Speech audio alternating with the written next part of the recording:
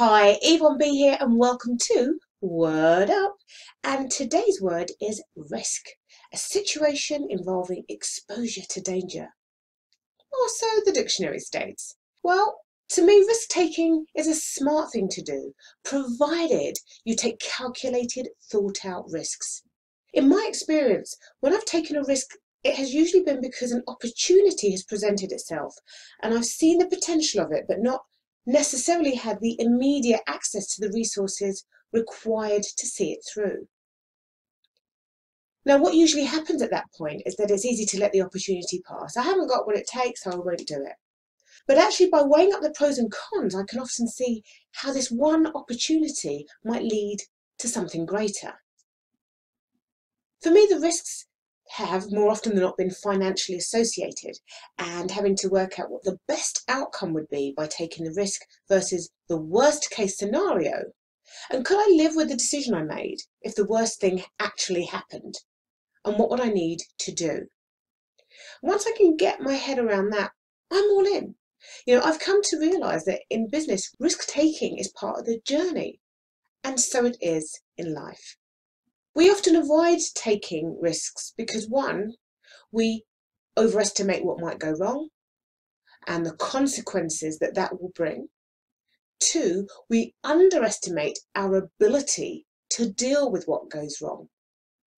And three, we actually forget to assess the consequences of not taking the risk at all.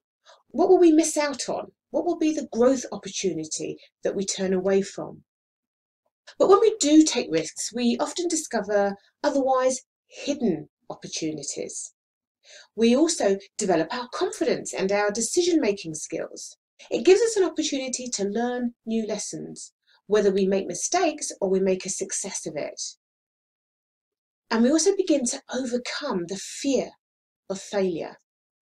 And so when you're faced with risk-taking situations, it's important to ask yourselves the type of questions that will guide you to appropriate action. So, for example, what are the benefits of taking this on, of taking this risk? What is the worst case scenario of taking this risk? If I completely ignore this opportunity, what will that inaction cost me a month, a year from now?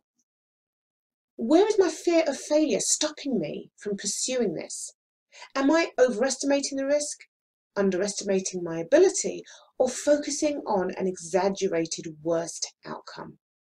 As usual, a call to action for you. What is the biggest risk you have ever taken, and did it work out as you had hoped?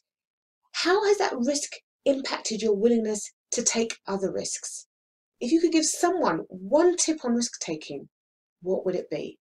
Post your comments below the video, and thank you for joining in. Take a risk. Word up, YvonneB.